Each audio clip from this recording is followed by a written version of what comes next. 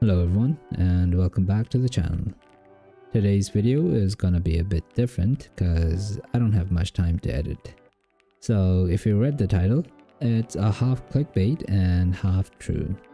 It's a rant slash not a rant, I don't know. I'm just gonna talk about the fascinating and the frustrating side of custom keyboards. Specifically, it's about the huge cons of getting into this hobby. So let's get into it. Before getting into the cons, let me explain what exactly are mechanical keyboards. Well, unlike those flimsy rubber dome keyboards that come free with your PC, mechanical keyboards use individual mechanical switches for each key. These switches give you that satisfying click and clack sound and sometimes not so satisfying click and clack sounds. There are tons of switches out there, each with its unique feel and sound. You've got linear switches, tactile switches, clicky switches, and there are countless more varieties that branch out below these three categories. Mechanical keyboards have been around since the beginning of computing. Remember those chunky IBM Model M keyboards? Those were the OG mechanical keyboards. Fast forward to today and we've got boards that look like they belong in a sci-fi movie.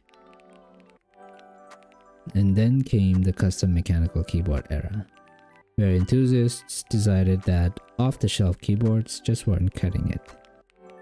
They wanted something unique, something that screamed, "I have too much time on my hands." Jokes aside, the beauty of custom mechanical keyboards lies in the endless possibilities of customization. You can swap out switches, keycaps, stabilizers, and even the PCB if you're feeling adventurous. If you want your keyboard to look like a rainbow threw up on it, that's easy. And if you want it to sound like you're typing on a typewriter, that's easy as well. And that's why I got into custom keyboards a year ago. I love the idea of creating something totally unique, because every little tweak or change can make your board look and sound completely different and cost you a small fortune. Which brings me to the biggest con, the price. Mechanical keyboards are getting ridiculously more expensive. We're talking about slabs of aluminum and PCBs that cost more than your entire computer setup. And the keycaps. Don't even get me started on the keycaps. There are PBT keycaps that cost $300, $400 US. A GMK keycap set costs more than a Keychron keyboard, which, by the way, comes with switches and keycaps. It's just ridiculous.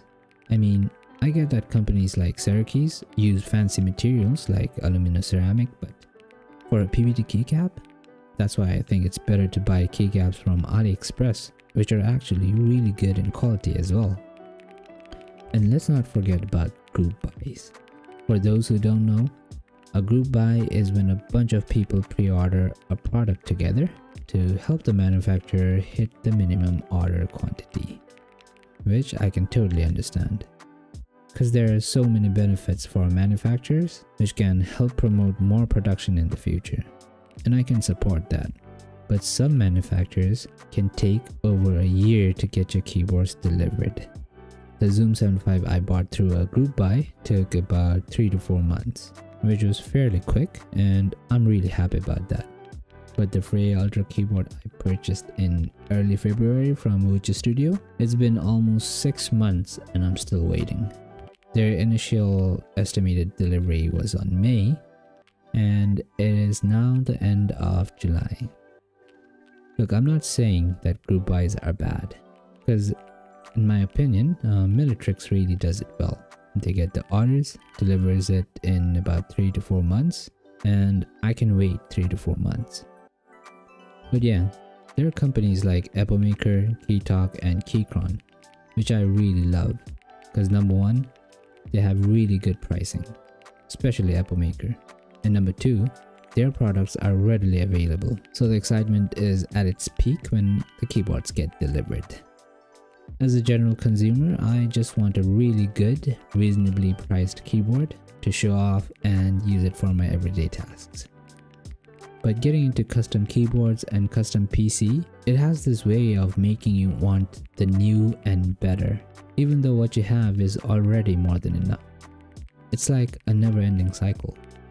Every time something new comes up, we all want it even though we clearly don't need it.